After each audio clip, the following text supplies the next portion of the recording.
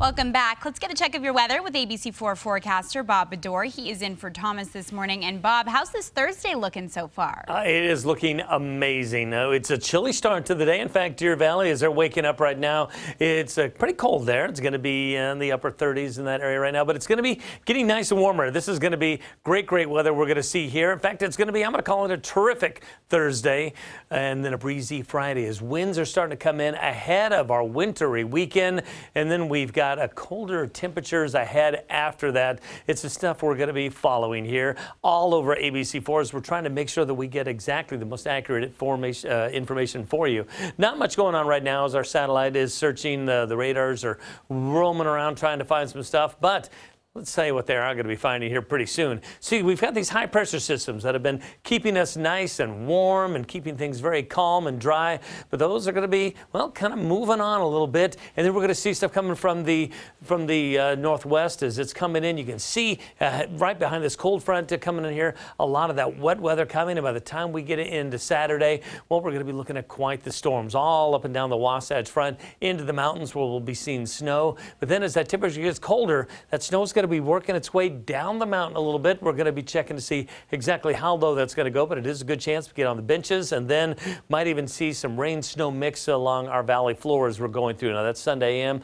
That's going to be continuing on, but then after that, that's where the cold weather starts to come in with that cold front. Going to be great tomorrow, mild and breezy, but then as we get into Saturday, like I said, we go into 66 for our temperature. Going to be getting a lot colder. Those stronger winds are going to be hitting. We'll see winds around 25 miles an hour. We'll see that valley rain, mountain snow. And then Sunday, much cooler. It's going to be breezy, scattered showers continuing. Should see rain along in the northern. Good chance we can see that most of the week coming up. So it's going to be colder, wetter. But even with that, our 6 to 10 day precipitation outlook, only a little bit above normal as what we're looking for. So we'll see if we can get a little bit more out of that, but it is going to be cold. This is where we are finally out of the above average and into below average. We're going to be seeing that for quite a while. It's going to feel a lot more like November coming up than October. And we've got a fire alert going on. I'm telling you about all this cold and wet, and then I tell you about a fire. This is Utah area we live in here. Now, this is in the Wyoming district here right now, but it's going to be crossing that border if anything happens with all the breezes going on. Of course, we're going to see that in Utah, so we're going to be watching out for that. In fact, pretty sure they're going to make a red flag warning into Utah here pretty soon.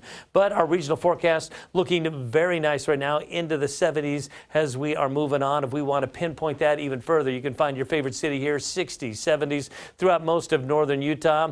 Mostly we're in the 70s as we get into central Utah, and then we'll actually see some 80s today, excuse me, St. George at 83. But going along in our southern area, St. George, you see that temperature is going to be dropping quite a bit as they've got a slight chance for some PM showers on Saturday and then into Sunday. They'll be spared most of this as this will be crossing our state, but we're going to see some rain and snow showers on Sunday along the Wasatch Front. And look at that drop from 66 on Saturday, and then it just drops all the way down to 49. Slight chances of rain throughout most of this coming week, or those temperatures are going to be in the 50s for most of it. Our drive looking very nice right now as we are in a very good traffic flow. We like to see that. And if you are going to be making your way, getting in your car, and you're going to be going, let's just say along Bangerter, well, things are looking real good there. You can make your drive safe. Just give yourself the extra time and drive safe.